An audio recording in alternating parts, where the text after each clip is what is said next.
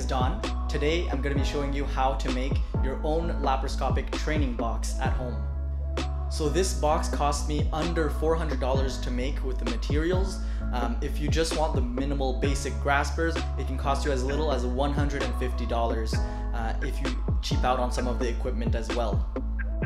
So this box includes 2 graspers for basic dexterity training, as well as a Marilyn and a needle driver to practice intracorporeal suturing. Having this training box handy at home will help you practice your skills until they're perfect. So the box is very simple. It's a clear plastic shoebox with a lid. As you can see, I put it inclined like that, and I screwed in onto a cheap IKEA shelf. 4 screws like that, just to keep it very grounded. Bamboo sticks with a hot glue gun, just to keep it simple and cheap.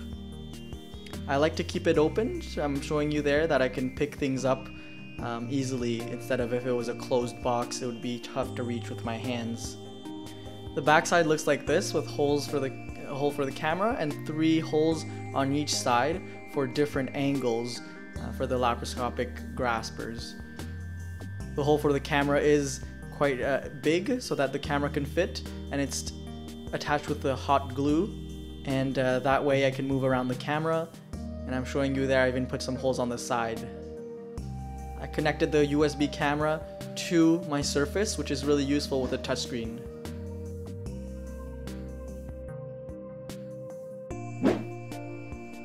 The graspers were found on eBay for about, I think, $30 each. They function quite well. They're made of plastic, they're light, and they turn very smoothly.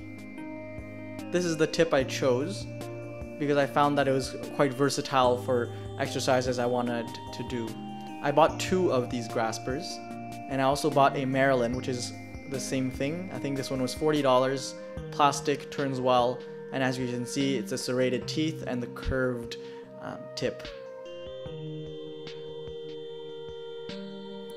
The needle driver cost me a little bit more, $120, but it clicks very well, it's very well weighted, and it feels incredibly sturdy and real.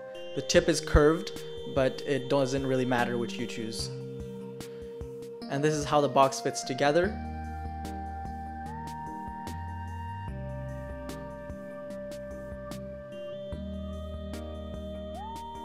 The exercises are very simple.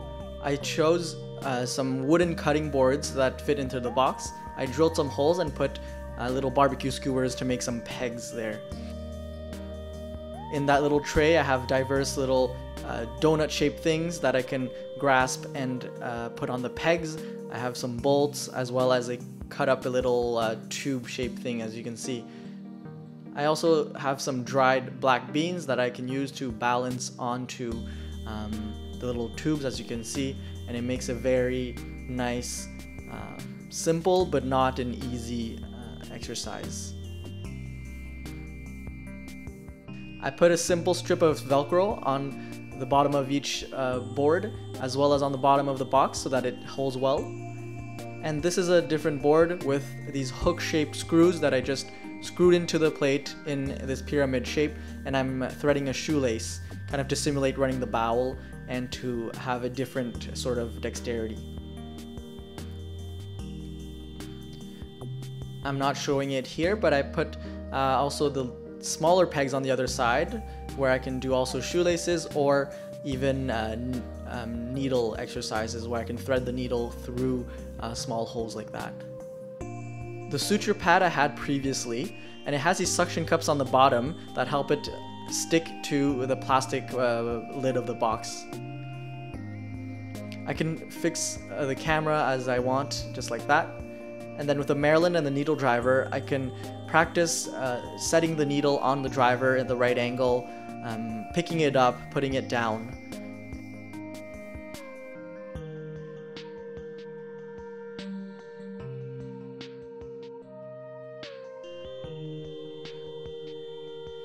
As well, I have different sizes needles and sutures to change the difficulty of the exercise.